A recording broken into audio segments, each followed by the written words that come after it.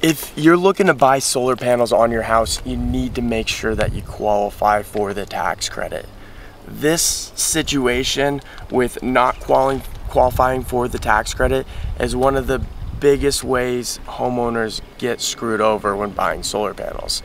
So in the US, the federal government offers a tax credit on your solar panel systems.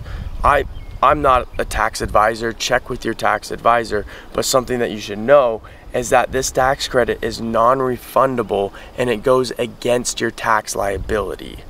And a lot of these programs with solar panels where you're getting a loan on the panels, your payment for the solar panels assumes that you're taking your tax credit and applying it to the loan within the first, 24 months. So that being said, if you don't get the tax credit because you're not eligible for whatever reason, if you don't have a big enough tax liability, if you're behind on your taxes, whatever reason, if you don't get that tax credit, your payment on your solar panels is going to increase by maybe 20, 30, 40%.